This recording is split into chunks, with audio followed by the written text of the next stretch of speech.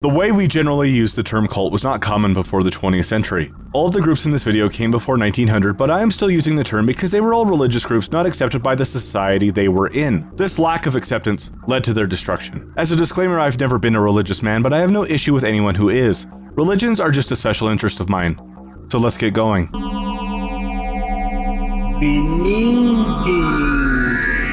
The first couple hundred years of Christianity were pretty chaotic. Many authorities, including the Romans, did not look kindly upon Christians. They were seen as fanatics, following an offshoot of Judaism. In the early 300s, Christianity really began to become accepted, especially after the Roman Emperor Constantine converted to the religion. There was an issue at this time, though. There had not been a real central authority in Christianity up to that point. Different groups of Christians had very different interpretations of the religion. At the time, they didn't even all use the same gospels in the religious texts. Some left gospels out that are in the modern Bible, and some had gospels that are no longer widely used. These extra gospels are often referred to as the biblical apocrypha. There are a lot of them. 14 of the Apocrypha are still sometimes used in printings of the King James Bible and other Bible versions. Depending on how you classify them, there are over 50 apocryphal books. Archaeologists even find new ones in ruins or very old libraries from time to time, like the Gospel of Judas, which was found in the 1970s. We aren't going too deep into that today. It's a huge rabbit hole that people spend their whole careers on. But it's important background information for this story that you know that these and other major differences existed at the time. They were still trying to agree on what book should be in the Bible, let alone what all the tenets of Christianity should be. These divisions went much deeper. Bishops at this time often disagreed on the very nature of Jesus and God. These disagreements were getting so severe that they got back to Emperor Constantine. So, in 325, Constantine called for the First Council of Nicaea. This was a meeting of somewhere around 318 bishops to agree to some standards. The goals of this meeting included everything from banning the clergy from castrating themselves to working towards setting a date for Easter. At the time, the date for Easter was based on when the Jewish community decided to have Passover. This council and several following councils created the basis for the canon that the Catholic Church, the Orthodox churches, and most of the Protestant churches that broke off from them would use. This included things like how to train clergy and which books should be in the Bible. One of the other things these councils established is the Trinity. That is that the Father, the Son, and the Holy Spirit are three equally divine entities. There were several other ways of looking at God and Jesus that were common at this time. It's hard to know how many schools of thought there were on this. A lot of this information was suppressed, and there could have been more that we do not know about. These schools of thought are often referred to as heresies. Some of them are just a little different from the Trinity. For instance, Sabellianism said that Jesus was God himself taking on a form to talk to the people of Earth. There was also Monophysitism and Adoptionism that in different ways said that Jesus was conceived as a human and then made godly. The one that was considered to be the worst heresy was known as Arianism. And I already know what you're wondering about. The Arianism in this is spelled with an I, not a Y. It has nothing to do with the other stuff. Arianism was called that because their leader was named Arius of Alexandria. His followers probably didn't call themselves that though. Among other things, Arius taught his followers that God created Jesus, and then through Jesus God made the Holy Spirit instead of them all being eternal. Meaning that they thought that God was the only true God, and Jesus served him and the Holy Spirit served both of them. Arius had quite the following. He and his supporters would go around and argue with the other bishops in Alexandria. These arguments got big enough that Constantine heard about them, and it became a major reason for him calling for the First Council of Nicaea. Arius was invited as one of the attendees of the council. There he argued for his beliefs. And he mostly just made people mad. Supposedly, he was even slapped by St. Nicholas. Side note, there are a bunch of different versions of St. Nicholas's story, and they are all fascinating. They range from him saving girls from prostitution and throwing gold into their window, to resurrecting children killed by a serial killer. Fun! After all was said and done at the council, Arius was exiled to the Roman state of Illyricum, which was the area on the other side of the Adriatic Sea from modern Italy. He later hid out somewhere in Palestine for a few years until Constantine allowed Arius to come back. Then as soon as he got back, Arius was most likely poisoned by an enemy. In the years following this, Arianism actually gained some traction thanks to Constantine's son and a few other leaders sympathizing with them. That came to an end though with the emperors Valens and Theodosius I. Valens began by exiling bishops who did not follow the Creed of Nicaea. Then, after Valens died in battle, Theodosius took over, becoming the last emperor to control the whole Roman Empire. One of his first acts was effectively banning the Arians through decrees and through the First Council of Constantinople in 381. The Arians in the empire either had to convert, go into exile, or die. The tradition was carried on for a while by Germanic tribes like the Visigoths and the Vandals, who cared very little about Roman authorities. The Visigoths went on to convert to the Nicene Creed in 589, and the Lombards were the last tribe to convert in the late 600s. Arianism got a little interest during the Protestant Reformation in the 1500s and into the Enlightenment in the 17 and 1800s, but mostly from nerds. A theologian named Lelio Sozzini and his nephew Fausto wrote their own Arianism-based texts in the 1550s. These writings became a curiosity to other theologians and later people like Isaac Newton and John Locke, but I can't find any real examples of Arianism becoming a real sect or denomination again. This treatment of the Arians by the Romans really set a tone for how things would go for people trying to diverge from mainstream Christianity in the future. Which brings us to our next topic.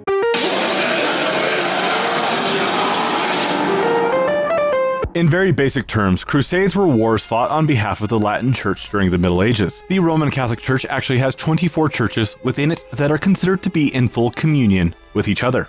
Most Catholics are part of the Latin Church, though. Generally, when people think of crusades, they think of the wars followers of the Church fought to try and claim the Holy Land. There were, however, many other wars that are considered crusades. There were many waged against pagans, against unpopular rulers, and in general to maintain the authority of the church and its favored rulers. The one we are interested in is the Cathar Crusade. The Cathars were a religious group, mostly in southern France and in northern Italy, from the 1100s to the early 1200s. Also, they didn't call themselves Cathars, they referred to themselves as good Christians, but that could get confusing, so we are sticking with Cathars, which is what other people called them. The Cathars were not a very unified religious group, but they were believed to have followed a form of Gnostic Christianity. Gnosticism is another school of thought that was considered a heresy like Arianism. Unlike Arianism though, Gnosticism has maintained more of a following even into the modern day, with there still being active groups like the Mandeans. There are a lot of different versions of Gnosticism, but they all believe some form of what is called Gnostic cosmology. The basis of Gnostic cosmology is that the God in the Old Testament and the God in the New Testament that Jesus represents are not the same being. Under this, the God in the Old Testament is often referred to as the demiurge and seen as a force of evil. They believe that the world and the people were created by the evil God,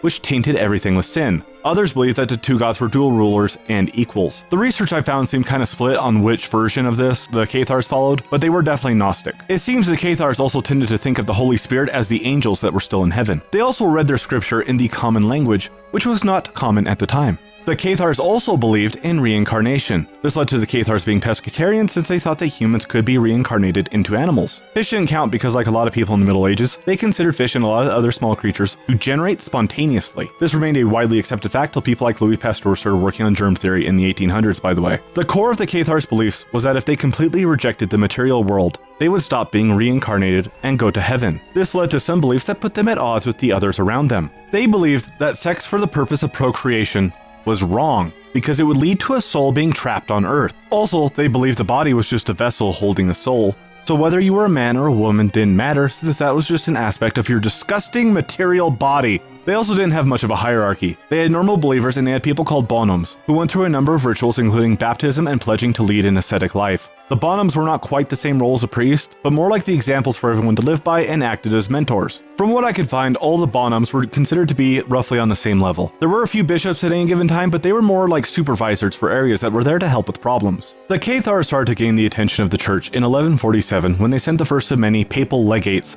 to try and dissuade the Cathars. A papal legate is someone the Pope has authorized to act on the church's behalf. The church tried to get the Cathars to stop their funny business, first by preaching to the Cathars, and later by sending armies. Across multiple popes, the church continued to try and destroy the Cathar movement. The Dominican order was even created in response to the Cathars. Saint Dominic decided after meeting the Cathars in 1203 that you could only convert people as zealous as the Cathars by matching them. He said, "Zeal must be met by zeal, humility by humility, false sanctity by real sanctity, preaching falsehood by preaching truth." Dominic was not enough to convert the Cathars, however. In 1209, the crusade began, with the massacre at Béziers. Béziers is a city in southern France that at the time had a large population of Cathars. Abbot Ahmad Amalric was at the head of an army of crusaders sent to take care of the Cathars. They laid siege to the city of Béziers. Legend says the abbot gave the order, "Kill them all, God will know his own." Béziers had a population in the range of 10 to 14,000. Everyone who stayed was killed. The crusade went from town to town, wiping out the Cathars, eventually with the direct support of Louis VIII of France. The crusade and the later Inquisition continued till 1350, when it was believed that the Cathars were completely gone. It's hard to put an exact number, but as many as 1 million people may have been killed by this campaign. Many weren't even Cathars. They were just nearby, so they were killed as well. Cathars caught by the Inquisition were subject to punishments ranging from having to wear a yellow cross over their garments to show penance, to being sent to the Holy Land to die in another crusade, or direct execution. This was the first crusade against Christians and is often considered to be a genocide. After this, more crusades were waged against other groups of Christians, but few, if any, were as thorough in destroying an entire group of people. Next topic.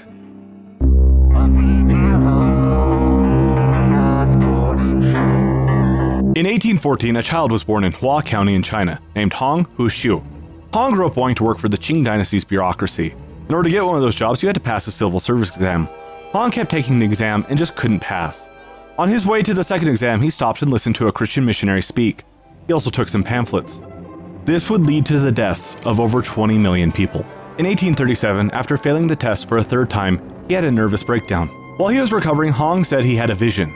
He said that he met a heavenly family that he was part of, complete with father, mother, and siblings. The father told Hong that the people on earth needed to worship himself instead of demons.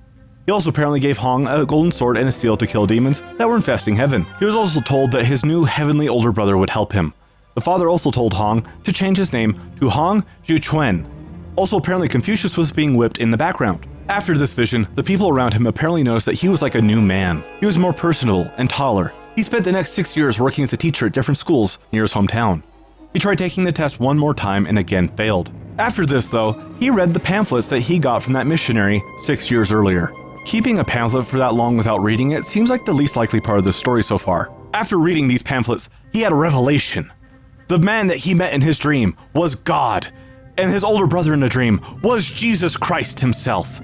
That makes him the younger brother of Jesus. After this realization, he started telling people about his new version of Christianity, and telling people how evil he thought Confucianism and Buddhism was. He also had 2 large swords made so he could kill demons. Obviously.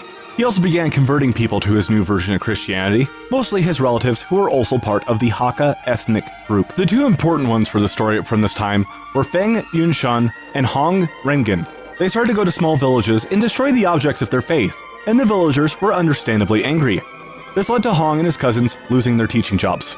Our main characters then wandered around preaching the good word for the next few years. Hong also started to write his own literature and studied under an American Southern Baptist missionary. They had steadily grown their following, and Feng gave it the name God-Worshipping Society. A few moments later, Feng was banished and Hong went to find him. While they were gone, 2 of their followers, Yang Xiaoqing and Zhao Chaogui, suddenly gained the ability to also speak to the heavens. But Yang could only talk to God and Zhao could only talk to Jesus. When Feng and Hong got back, they confirmed that this was true. Feng, Yang, Zhao, and 2 later leaders named Wei Changui and Shi Dakai would come also to be known as Brothers of Jesus. They all continued to minister and spread their version of Christianity through their own version of tent revivals learned from the Baptist missionaries. Hong also wrote his own version of the Bible and started to give it to his followers, saying that it was an ancient Chinese version of the Bible that was hidden by the other religions. The actual religion Hong preached was a strange jumble of different Chinese mythologies, folklore, and Christianity that was adjusted to fit Hong's stories. He even had his own take on the nature of Jesus. Hong would say that Jesus was just God's oldest son.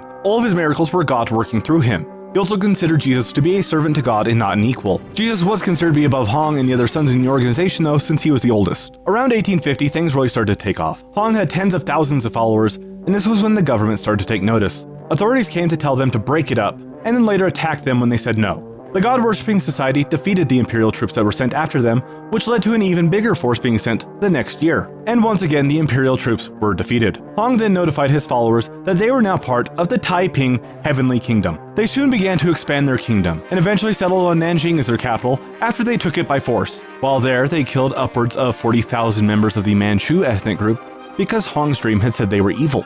They also began to institute a number of policies. These included the banning of foot binding, declaring all people equal regardless of sex and class, the abolishment of private land ownership, switching to a solar calendar, and a number of modernization policies like a patent system and promoting the use of trains and steamships. Also, one of their stranger policies was that men and women were separated to the point that for a few years, married couples were not allowed to live together. Also during this period, Hong started to stay in his inner chambers and give his followers written orders while lounging with the women he kept in those chambers. Yang, who was the guy that could talk to God but not Jesus, began running a lot of the day-to-day. He would also argue with Hong, whose orders had gotten more and more ridiculous. Yang was then killed. Then in 1859, Han Rengen, who was one of the cousins he converted at the start, showed up and was quickly made one of the top leaders in the organization. Rengen had come up with a plan to defeat the imperial forces that had been attacking Nanjing while all this was happening, as well as a way to expand their territory. Taiping's forces went and attacked another city nearby, which caused the army that was besieging Nanjing to leave to back up that city. Taiping's forces then quickly headed towards Nanjing so that all of their forces could encircle the army that had been attacking them. After this, the Taiping forces began conquering provinces on the way to Shanghai. They had also recruited many new members before the march and along the way. They were estimated to have an army that was around 2 million strong. The provinces they conquered were some of the most wealthy and populated in the country at the time. Millions of civilians were killed during this march, both directly and from starvation and disease during the sieges. Although the Qing dynasty did take censuses of their population regularly, the Taiping forces destroyed a lot of infrastructure. This, on top of the damage done by the Opium Wars that had happened just a few years earlier, and the unrest after Taiping and the later Boxer Rebellion, means records are sparse. There was a census from 1851 that showed that the populations of the provinces involved was about 170 million. 60 years later, the population of those areas was 105 million. It's hard to know how much of that decline was from Taiping's attacks, and how much the population rebounded after. There are many different figures for how many casualties came from this. They range from 20 million to 90 million. I am not an expert, so I am not going to try and argue for a particular figure. I will tell you that this was definitely one of the deadliest events in history. It probably had a death toll similar to World War I, but everyone was from the same country. The march was the beginning of the end for Taiping, though. Taiping began their siege of Shanghai in 1862. Forces made up of regular members of the Qing army, Western forces who were in the city largely due to the aftermath of the Opium Wars, and quickly trained recruits from local villages defended Shanghai successfully. After this, the Imperial Army began to reclaim territory and push the Taiping forces back towards Nanjing. In 1862, the Imperial forces began a siege of Nanjing. By 1864, the city was running low on food. It didn't help that Hong had abdicated his position, and his 15-year-old son was now in charge, who, despite being the nephew of Jesus, was not an effective leader. One day, Hong went out and tried to forage for plants to eat. Shortly after, he fell sick and died 20 days later. It is unknown if he picked poisonous plants on purpose as a way of committing suicide, or if he just sucked at making weed salad. Shortly after he died, Nanjing also fell. The followers in Nanjing almost all fought and died instead of surrendering. As many as 100,000 followers died after the Imperial forces breached the walls. Hong's body was dug up to verify that he actually died. He was then dismembered, cremated, and then put in a cannon and shot out so that his spirit would never find peace. Afterwards, some parts of Taiping continued to resist and were pursued by the Imperial Army. By 1866, the last remnants of Taiping had either been captured or killed, and the god-worshipping society was effectively gone. Following these events, the Qing dynasty took its revenge on the Hakka people. Millions were killed, sometimes as many as 30,000 in a day. This whole affair is viewed differently by different groups of people from what I found. It is often referred to as the Taiping Rebellion, but it's also called the Taiping Revolution and the Taiping Civil War.